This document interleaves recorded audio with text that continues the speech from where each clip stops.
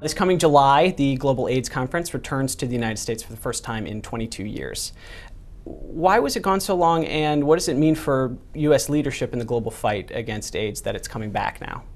Well, the Global AIDS Conference occurs once every 2 years. The first several were in the United States. It started in 1985 in Atlanta.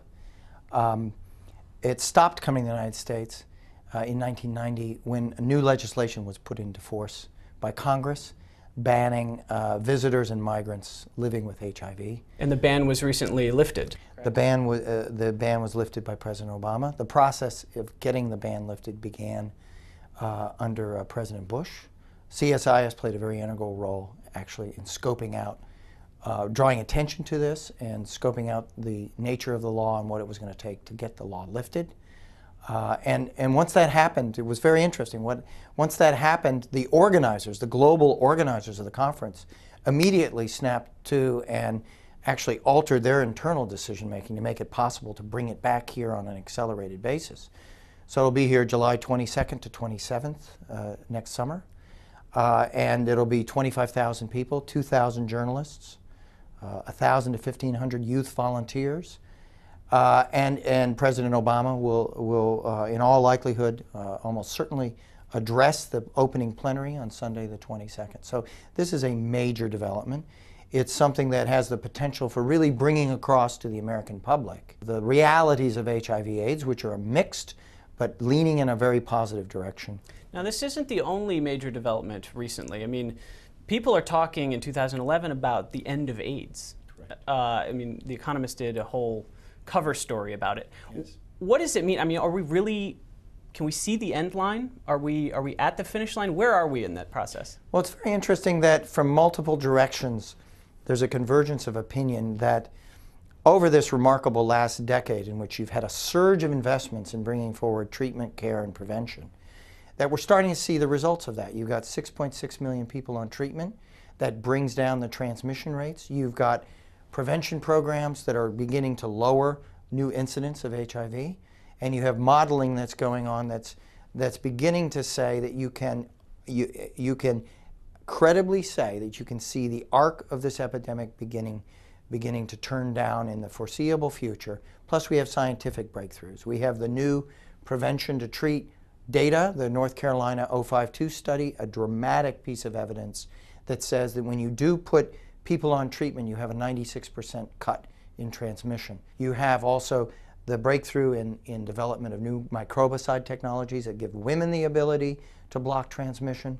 You have our greater knowledge around the prevention of mother-to-child transmission, very important.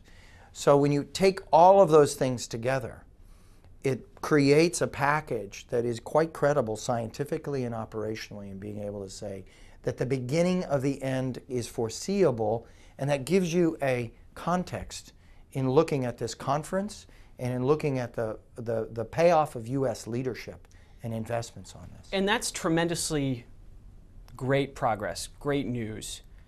But it's the result of a long process, a lot of hard work, and a lot of money that's been spent to tackle this epidemic. Are you concerned at all that some of this progress might be undermined as we go forward with a more austere budget climate?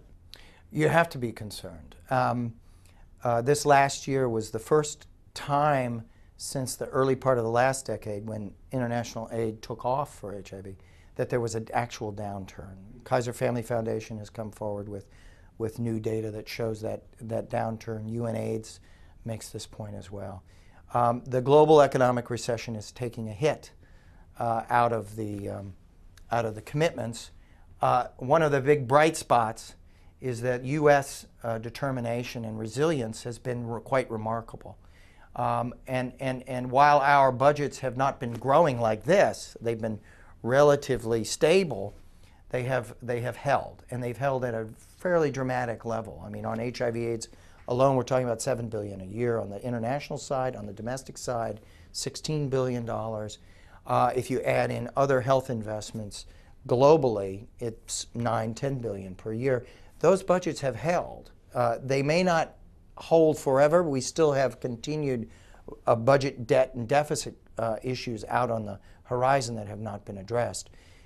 But one of the reasons why they have held is that people, the American public has a confidence in the value of this. There are concrete results. Survey after survey shows the American public stands by this. They understand the gravity of this, and they understand the value of U.S. leadership, and they're convinced that there is a payoff to this. The other very important factor is that it has strong bipartisan Democratic and Republican support, very strong support from the faith community, which has been integral to the response and the effectiveness, a very strong support within the U.S. business community, which has rallied behind this, and of course, very strong support from the foundations. Bill and Melinda Gates Foundation, the Clinton Foundation, President Clinton, President Bush.